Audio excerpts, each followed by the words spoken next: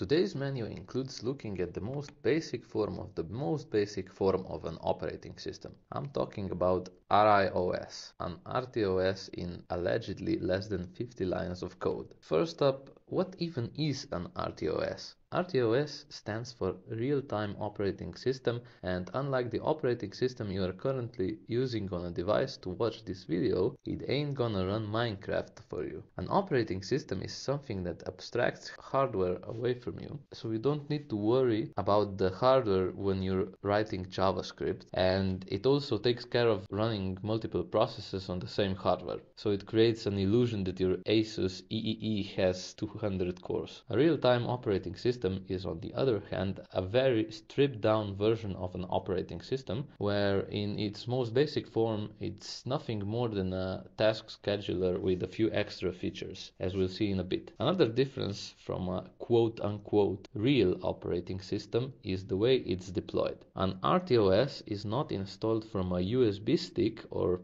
put on an SD card. It's a part of the actual binary for embedded real-time systems, and it's the responsibility of the application developer to use it correctly. In other terms, just think of an RTOS as a task scheduler for Arduino. So instead of only one loop function, you have more of them. Now let's finally look at the item of this video, RIOS. RIOS stands for Riverside/Irvine Operating System, as it was developed at these two universities. It comes in multiple flavors, and you can check them out at the link in the description. The gist of it is that you pick a version you like and then implement just a few functions which are platform specific. The version of RIOS we'll be looking at today is a port for AVR microcontrollers, which is listed as an example on their website.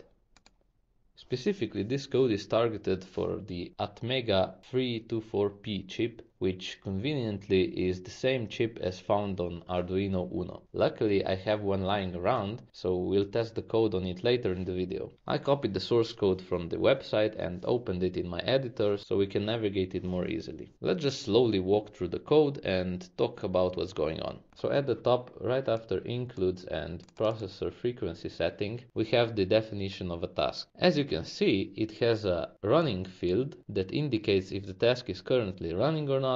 Then it has a state field. If you want to have the state machine tasks, we're just gonna ignore that for our purposes. Then a period field defines the tick rate of the task, in other words, how often should the task be ran. Then we have an elapsed time field, which allows the scheduler to check how much time has passed since the last tick. And finally, the most important field, named tickFCT, is a pointer to a function which takes an integer argument and it returns an integer value. Now we know how the tasks look like, so the next thing is to define the tasks array, which has room for 3 tasks. Then we declare the tick rates for these tasks, and below them we declare the 3 task handler functions, which are then defined at the bottom of the file. The next thing is actually a typo, and then we create an array of running tasks which contains one element more than the tasks array, and it already includes an always active idle task. This array will contain the priorities of the tasks, and priority in RIOS is defined by the place of the task in the tasks array. So in our case, task 1 has the highest priority and task 3 has the lowest. Then below these definitions, this next block is the heart of the scheduler, but to understand what it actually does, let's first scroll past it to reach our main function. So the main function, as you might already know, is the entry point to our program, and the first thing it does is it calls the init processor function. So let's take a look at that first. Now, this function might look scary to you, but hold my hand and there's nothing to worry about. These constants are just addresses to registers provided by the AVR library, and the operations we are performing on them are bit manipulations. For example, This first line writes the hex value of FF to the register located at the address pointed to by the constant port B. By the way, I have no idea why SPI is being enabled in this example. Or for example, the next line sets these two bits in the TCCR1B register. To get an idea what impact these operations actually have, one needs to read the documentation of the actual microcontroller. Anyways, the important thing to take away from this function is that we enable an interrupt on the timer every so and so cycles. And interrupts, if you don't know, are signals that come from different peripherals or the outside world, and essentially the processor stops everything it's doing and goes to handle the interrupt, and after that it resumes whatever it has been doing. So now that we know what interrupts are, let's scroll back up to the place we said contains the heart of the scheduler. The way that the syntax for this interrupt handler looks like using this macro here is AVR specific, and it might look completely different with different microcontroller brands or manufacturers. Essentially what this does, it registers an interrupt handler for the timer1 compa vector. So basically for the interrupt we enabled in the init processor function. Inside this function, the first thing we do is we loop over all the tasks from the task with the highest priority to the task with the lowest one. So when we reach a task that has higher priority than the one that's currently running, we set its state and then run it. And after it's being run, we update its state again.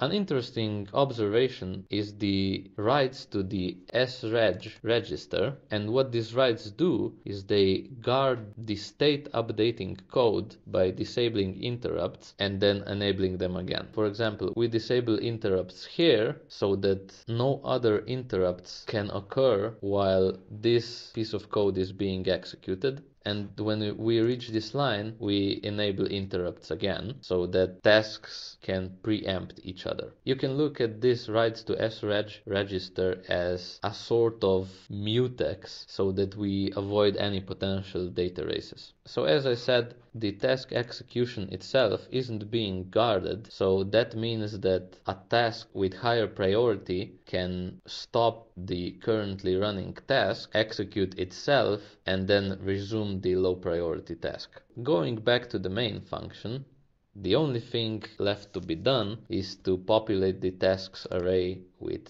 tasks. And after we do that, we just run an infinite loop which does nothing because the whole logic is handled via interrupts. Below the main function are the definitions of task handlers I mentioned earlier. Currently, each of them just wastes a few CPU cycles and does nothing. And now is finally the time to plug in the USB cable and connect it to Arduino, because we are going to put our scheduler to the test. To make things a bit more fun, I'll connect 3 LEDs to the Arduino and we're going to have our scheduler toggle them on and off. Back in the editor, we first need to increase the task periods so we'll actually see the switches. I chose 1, 2 and 3 seconds periods for our 3 tasks respectively. Then, in our init processor function, right before we enable global interrupts, we need to initialize our 3 GPIO pins that the LEDs are connected to as outputs. We do that by setting bits in the DDRB register. And finally, in the task handlers themselves, we remove the delay functions and replace them with XOR bit flips in the port B register. The XOR operation sets this bit if it wasn't already set and resets it if it was already set. Essentially, each task toggles the state of its LED on each tick. To build the code, we need to have AVR toolchain installed. I'll create a new file called build.sh and paste in the commands for building and flashing the firmware.